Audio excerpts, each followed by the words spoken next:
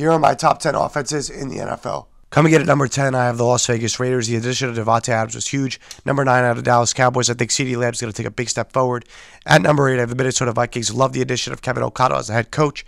Number 7, Green Bay Packers. Lost Devontae Adams, but they have Rodgers. They'll be fine. Number 6, Chiefs. They lost their best weapon as well, but they have Patrick Mahomes. They'll be just okay. Number 5, Los Angeles Chargers. Massively improved the offensive line. Number 4, Cincinnati Bengals. One of the best skill position groups and an improved offensive line. Number 3, Los Angeles Rams. Added another star weapon on the outside with Allen Robinson. Number 2, Tampa Bay Buccaneers. Got Russell Gage. Got Tom Brady, the GOAT, to come back out of retirement. And number 1, Buffalo Bills. Josh Allen. Incredible. Stephon Diggs. Gabriel Davis. Dawson Knox. Top offense in the league.